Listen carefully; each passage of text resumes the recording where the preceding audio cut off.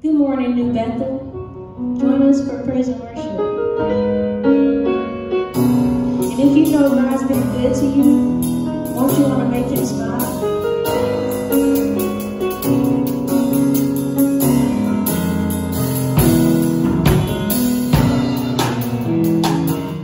Here's my worship. Take joy in it. Make it your dwelling place. I want the smile in your face. I present my heart to you.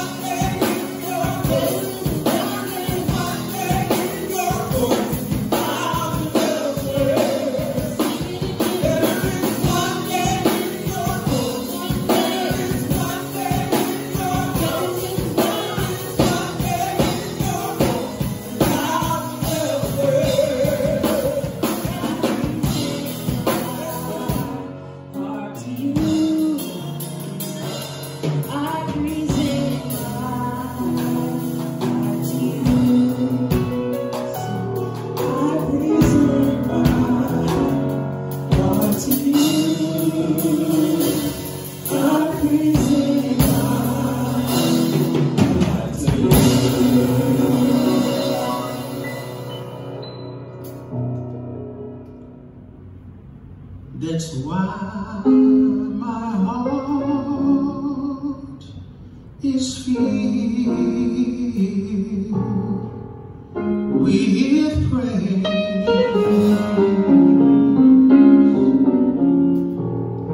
I love you. I love you. I love you, Lord. Today,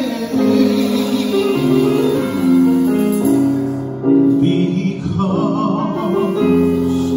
you cared for me in such a special way.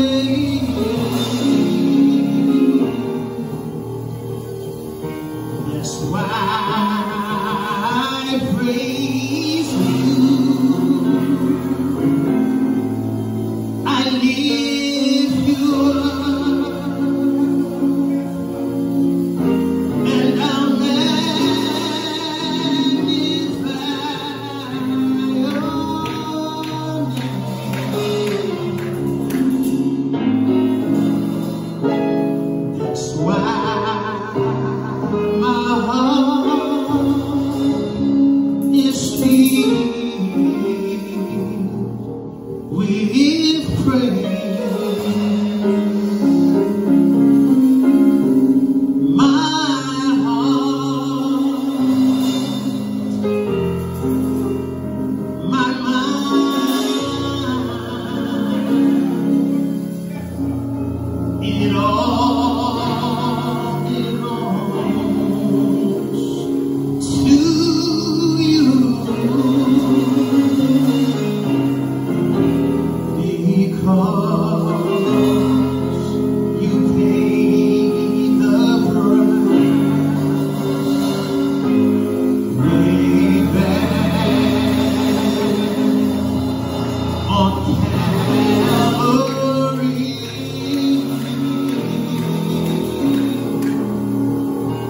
That's why I praise you.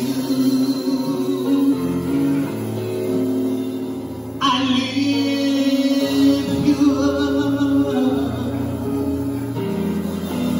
and I'll magnify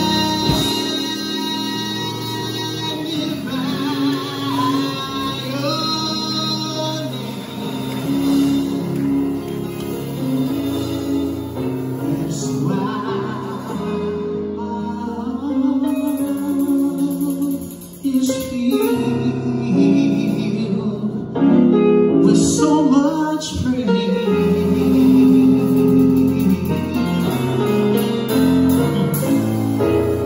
That is why my heart is filled with praise.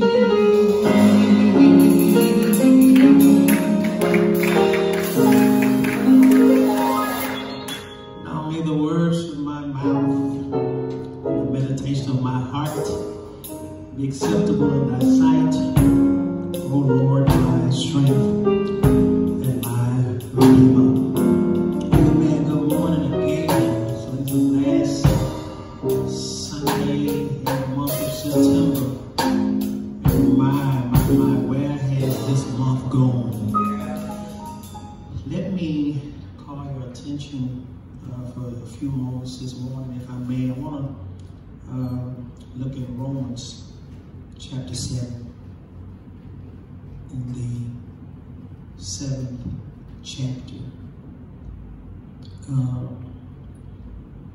in the book of Romans chapter 7. I want to start reading at the 15th verse. Listen to what Paul says in Romans chapter 7. beginning at verse 15. Listen to what he says. For that which I do, I allow not. For what I would that I do, I not. But what I hate, that do I. Listen to what he says. He says, but what I hate, I find myself doing. If then I do that which I would not, I consent unto the law that it is good. Now then it is no more I that do it, but sin that dwelleth in me. For I know that in me, that is in my flesh, dwelleth no good thing. For to will is present with me, but how to perform that which is good, I find not. Find at verse 19, listen to what he says. He says, for the good that I would, I do not, but the evil which I would not, that I do. Amen. He wants to do the right thing. When he tries to do right, it seems like he ends up doing wrong. Yes. Is that on anybody's street right there? Yes. Amen. For a few moments, I want to talk on this called inside job. Amen. Inside job. I don't know about you. I cannot speak for you. I cannot attest to your daily walk and your beliefs. But every day, I strive and desire to do what is right. And that should be your target every day. When you wake up in the morning, it ought to be on the top of your agenda to at least try to do what's right. Not just some days, but every day. It feels good to do right, to live right, to strive to be right. It feels good to want to be better each day. Better tomorrow than you were today. But it feels good to live your life so that others can see that not only are there rewards for right living, but foster an atmosphere so that those around us can see that we practice what we preach. Paul uses the 7th chapter of Romans to talk about how the law places us under subjection to demand that we do which seems to be almost impossible to follow. You know, following God's law, it's a great thing to follow his laws, his commandments, but following the law won't save you. Following God's law, it pleases God, but it will not save us. A lot of people think that coming to church is going to save them. But you don't come to church in order to be saved. You come to church because you're already saved. And obeying God's commandments, it's a great work. But Paul would want us to know that we are saved by grace and not from the things that we do. Don't get caught up so much on works that we forget about that little word called grace. If then we have experienced the saving power of a loving Savior who died for our sins, and we are no longer under the law that kept us bound for so many years. But when we put our trust in Jesus, I'm talking about Jesus, we died to the law and are united with Jesus the Christ. It is not because of what we did. It is because his love for us permitted him or gave him access to do what he did, not because he had to, but because he wanted to do it. The law is not dead. It's alive. We talk about the law and the commandments. They're not dead, they're still alive. But they are broken every day. Even if the law is no longer ruling over us, it does not mean that it's not present. But it does not allow us to live our life as an outlaw. Just because we can, the text says, the scripture says, I can do all things. And just because the text says we can do all things doesn't mean we have to do all things. So Paul informs us of his personal battle. He refers to it pretty much to me as an inside job.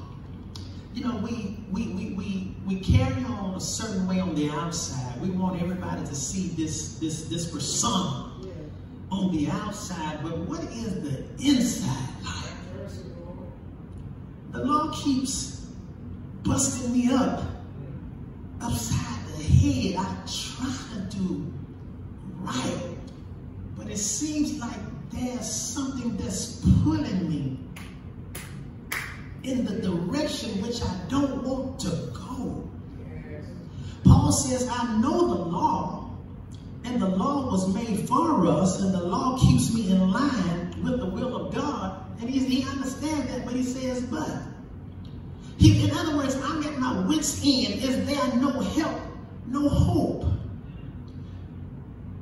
Do you not know that in ancient customs, lawbreakers, some lawbreakers, let me tell you what they would do.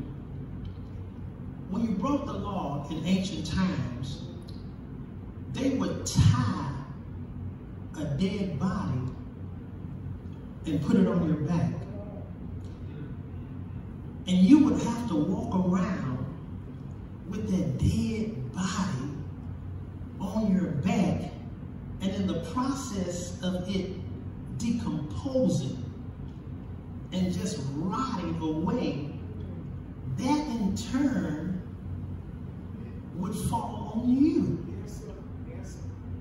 So a lot of times the things that we are carrying around, it makes us worse than we really are. A lot of us are carrying around some dead things, and it won't let us be great because we've got this dead stuff that just reminds us every day that we are carrying around things that are making us worse by the day. There's a term called necrophilia. Necrophilia is basically that you get off to sleeping with dead things. Some of us are carrying around dead things every day, and if we're not careful, it's going to rot our spirits. So, because of Jesus, there's some good news. Our sins are forgiven, and by all means, this is not a going out of business sale. However, we do reap what we sow a lot of times. And so every day, it's a battle.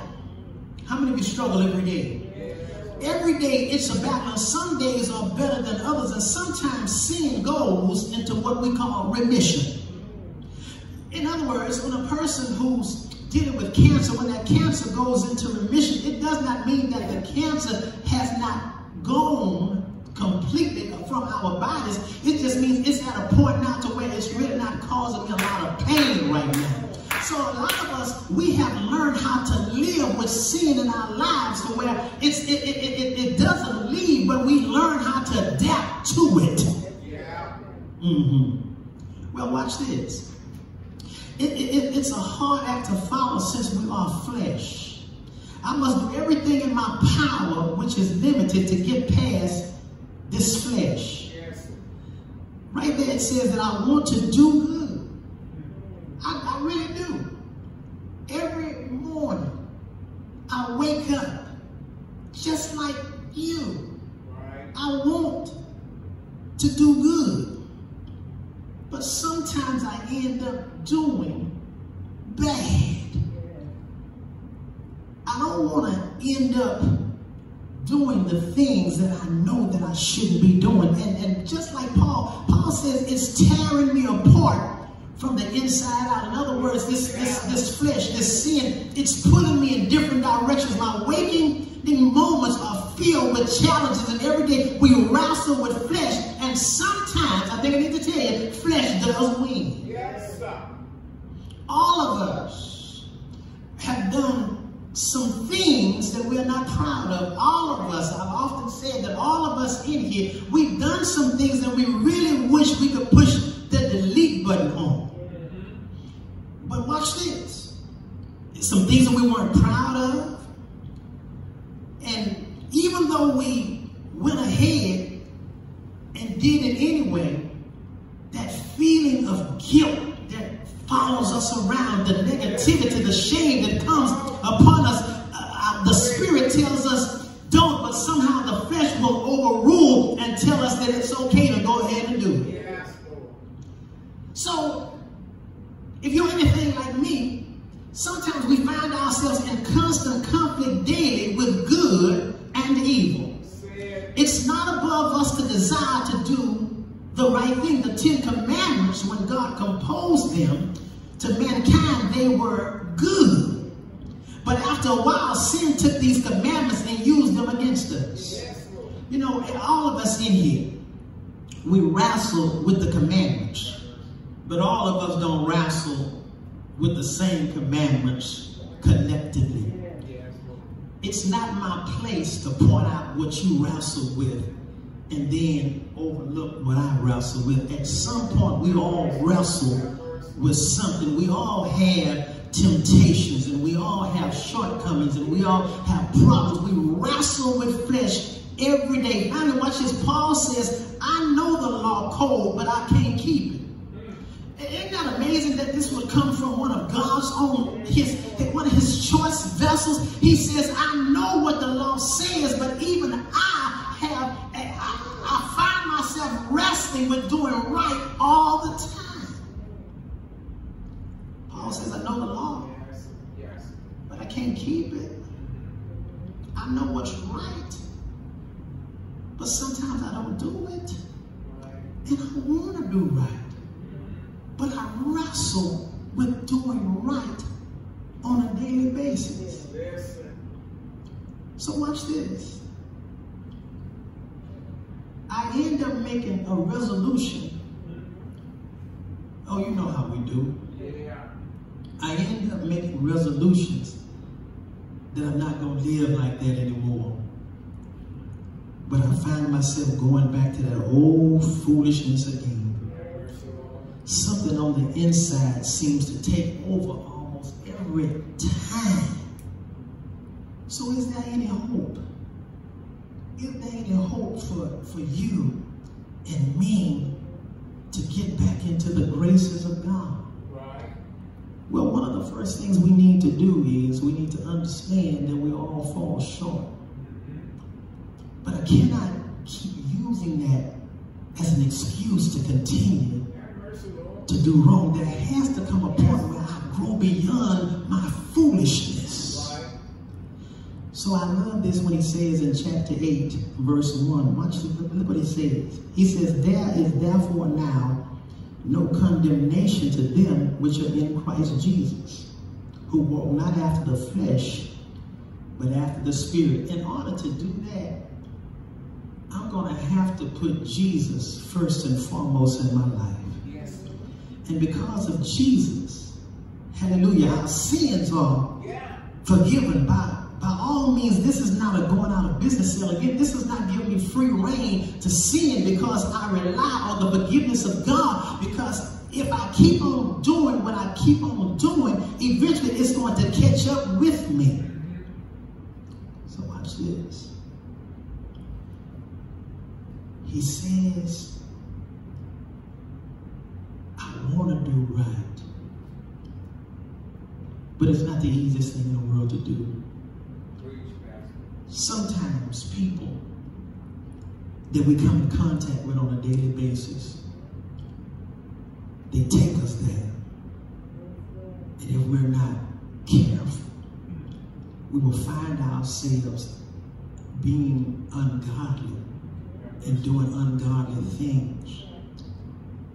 But I know that greater is He that is in me than he that is in the world. So what do you do when you find yourself doing things that you prefer not to do, but you find yourself doing them anyway? Well, I've got to put God first in my life. And every day, I got to pray and ask for guidance and direction. So how does that happen, Pastor? I need to start working up and asking God to work on my resistance. Because when your resistance is low, Satan comes in and takes control of us and our families. So not only do I pray that my resistance against sin comes into fruition, but I pray for the sins of my family. Finally, I like what Job did. When we talked about Job some time ago, he prayed for his children when his children didn't even pray for themselves. He prayed for his children. You may know someone that's wrestling with sin until it looks like it's about to take hold of their lives. Or they may be going down a path of destruction. There is a thing called intercessory prayer. That's when I pray to God. It's me praying on your behalf. So all of us may have some family members. Some immediate family members that may need intercessory prayer, because this sin is just, it's tearing me apart. It's making me bow down and do things that I would prefer not to do. And every time I want to get out of it, it just keeps pulling me back in. So God, I pray right now. Come on, right where you are, lift your hands right now. Lord, I'm at a place now to where it seems like this thing that I'm in is stronger than I am. And I don't want to be in it. This world, this world. Lord, you've got to intervene. We ask it right now. Search our hearts. Search our minds. And then, Lord, if there's anything in there that shouldn't be, I humbly ask that you remove it so I can be all that you want me to be. Lord, let us always bear in mind there's something in our lives that we can't get rid of. We don't own it, it owns us. So whoever I'm speaking to, and you don't want to be owned any longer, lift your hands now and submit yourself to God. I need you right now to help me get through this. Just like Paul said, that as far as this flesh is concerned, there's no good thing that can come from it. And then, Lord, I thank you for another day. Yeah, it's another day's journey, and I'm glad about it. So Lord, whoever I'm speaking to right now, I send an intercessory prayer from my mouth to your ears, that you would deliver them from that sinful life. Because I want to be right, I want to be saved, and I want to be made whole. Not only do I pray for me, but I pray for those that are around me. I'm even praying right now for my enemies. Experience teaches us that if we pray for them, you in turn make them become our footstool. So I thank you now that I believe that better days are ahead right now. We call those things that be not as if they already are. In the name of Jesus we pray. Amen. Thank you so much. God bless you. We'll see you again next week. Amen.